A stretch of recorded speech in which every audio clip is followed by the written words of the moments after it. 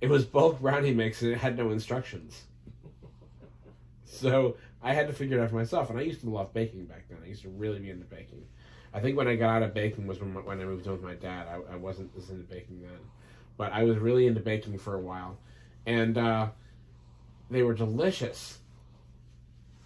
But when Chris came over, he stayed overnight. And the next morning, we went downstairs and I said, hey, try one of these brownies I made. And he goes to bite into it. And he's like this.